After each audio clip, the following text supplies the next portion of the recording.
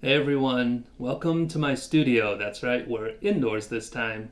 Today I wanted to talk about getting started in figure photography. It's a topic that I see come up a lot on social media, on Reddit, on Facebook. Whenever somebody wants to share pictures of their collection or maybe their month's figure haul, sometimes they say, I wish I had a better camera, or I wish I knew what I was doing in photography, I wish my pictures were better. So that sounds like you, and you don't have a lot of experience in photography, and you wish that your photos don't look like they were shot on a potato camera, then this video is going to be for you. I'm going to give you 4 tips on how you can start improving your figure photos. But before we start on that, I want to talk about what you're actually going to need. So the first thing is obviously you're going to need a figure to take photos of. And the second thing is you're going to need a camera of some kind. Now it doesn't have to be an expensive interchangeable lens camera. A smartphone camera will do just fine. Modern smartphone cameras are actually really good. And then for the purposes of this video, I'm going to do my demos on my own smartphone. And the third thing you're going to need is a willingness to take a few extra steps, to go that extra mile before you actually take the shot. And I'm going to show you what I mean in a bit. So let's get started. We're in my kitchen because I want to recreate what most people seem to do when they want to take a figure shot, which is they just unbox it and set it somewhere. In this case, it's on my cutting board. And then, okay, I've moved aside my cooking stuff and my coffee making stuff. So now we're all good to go. It's time to take that snapshot, right? But that photo is just not going to look very good. And this isn't really to call out anybody or to make fun of anybody for taking bad photos, but if we want to improve our figure photos, we need to understand why this approach doesn't work and how we can fix it. Okay, so that first shot I took in the kitchen was not very good. And I think almost everyone's first instinct when they take that shot and they're not happy with it is to say to themselves, oh, if only I had a better camera, then the photo would have come out better. And I'm pretty sure that's the case because the question I get asked by far the most often is, what camera do you use? So that's going to bring me to my first tip, which is to hold off on that camera upgrade. Now I'm not going to lie to you and say that I don't think camera gear matters. I think it's very important to have the right tool for the kind of photography that you want to do.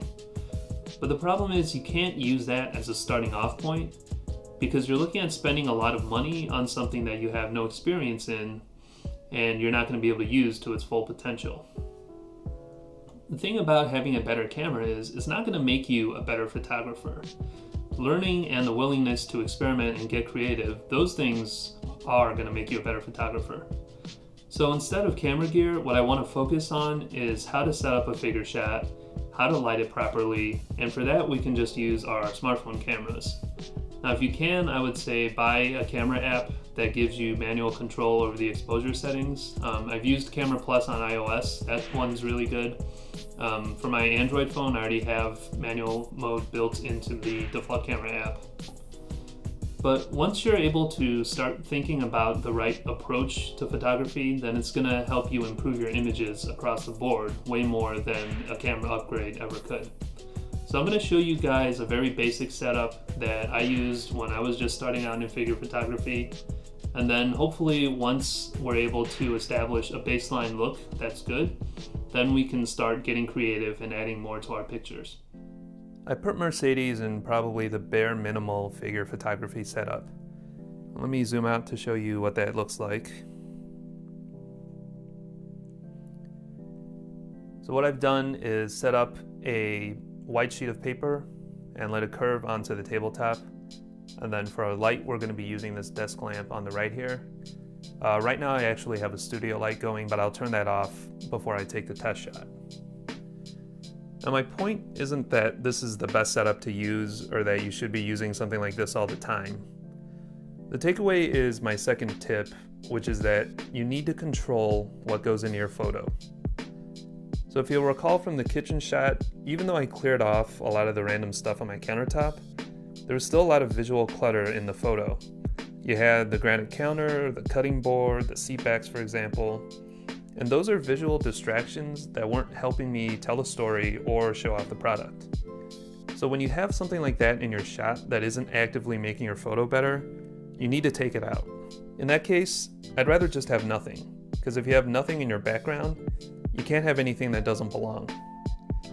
Now obviously there are plenty of good photos of figures on someone's desk or just in front of anything that isn't a white sheet of paper, but what you need to understand is that these shots are still carefully set up, and these locations are still deliberately chosen. And you can get there by learning to think about what's in your images and what does and doesn't belong. Then when you build up enough experience, you'll be able to strip away anything that doesn't make your shot better. Then what you add back in will be purposeful, and it'll help you tell your story. You can see how much of a difference that makes. It only took a few minutes, a sheet of paper, and a desk lamp. I'm not saying this photo's mind-blowing, but it looks way better than the first shot, and most people are going to think it looks more professional and purposeful. One of the best ways you can improve your figure photos is to improve your lighting. It's way more cost-effective than upgrading your camera gear, and the skills you learn will help you in every single shot. While we're talking about lighting, I want to tell you about the most fundamental concept in lighting for photography, which is the relationship between the size and distance of your light and the quality of light that you get in your image. So I'm going to show you a demo with this video light here, and you can see it's about the same size as the figure, a little bit smaller. Well, let me zoom in, and I want you to pay attention to how the shadows look. So right now I'm holding the light very close to the figure, I'd say about 16 inches. And you can see that the lighting's pretty even, and we're getting these soft, aesthetically pleasing shadows, and they have a gradient to them. But as I back the light source up, now we're going to see that the shadows are more well-defined, they have harder edges to them.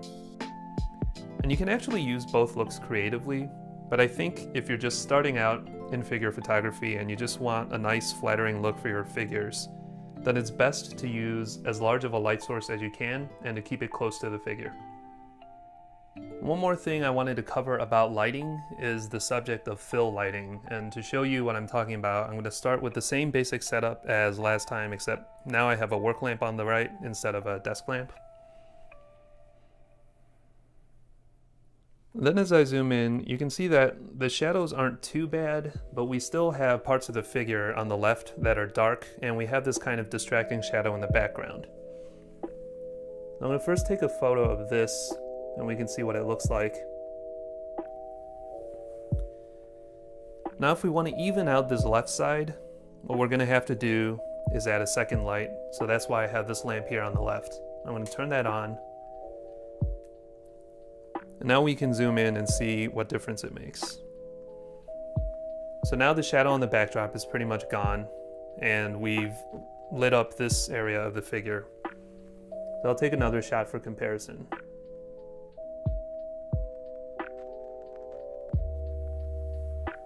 Now we have a pretty good basic look for our figure photos. And while there are still shadows on there, they're not distracting, and they help add some sense of depth to the figure.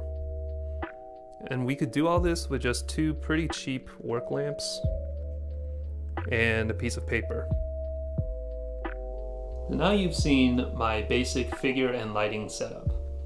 And again, I want you to keep in mind, this isn't about saying that's the correct way to do things or that you need to be recreating that exact setup. The idea is that you need to be taking control of what's going into your photos and the way that they're lit. And if you can do those two things, then you're going to start seeing real improvements in your figure photography. So now I want to end on my fourth tip, which is try to take a photo every day, whether it's for a week or a month or a couple of months or for a whole year. You're not going to be able to grow as a photographer unless you're taking photos. No matter how much research you do or how much you think about it, you have to actually be doing photography, learning mistakes, experimenting, and getting creative in order to get better. And that's definitely the thing that's helped me most in my photography, is doing a project where I took a photo every day for an entire year, no matter where I was or what I was doing or what I had to take a photo of.